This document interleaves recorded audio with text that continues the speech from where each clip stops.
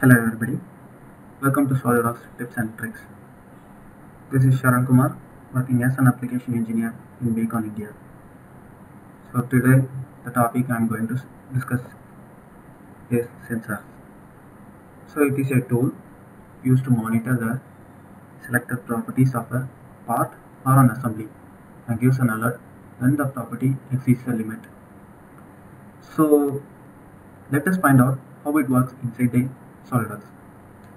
For that I have taken few examples. So for part level I have taken one housing of a gearbox. So this is the example. Before going inside that, we can check out the sensor.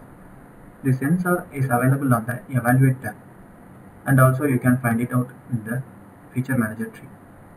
So once we get inside the sensor, we can see the types of sensor. So the 10 types of sensors are simulation data, mass properties, dimensions, measurement, and motion data. Before going inside this, let us add some material for this housing. So by adding some material for this one, we can have some property or a standard property for this. So once again we check the properties of this one.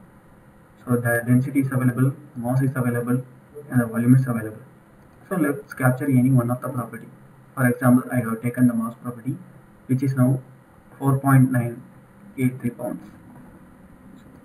I am going to add the sensor for the mass property.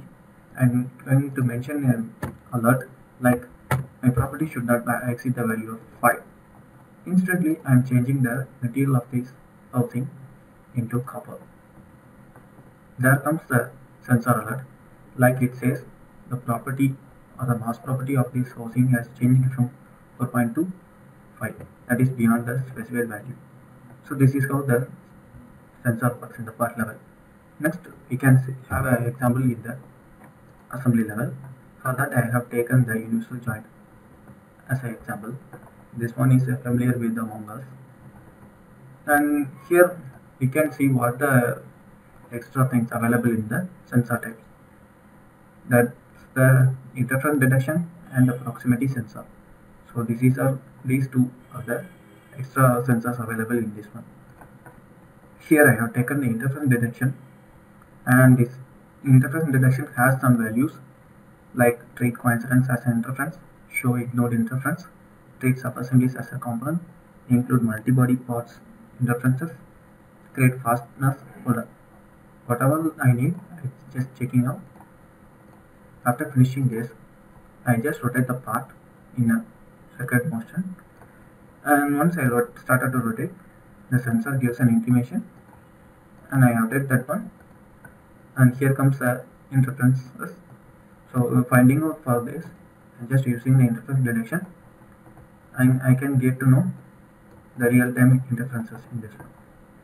So this is how the sensor works in the assembly level. Thank you for watching this video. Have a nice day.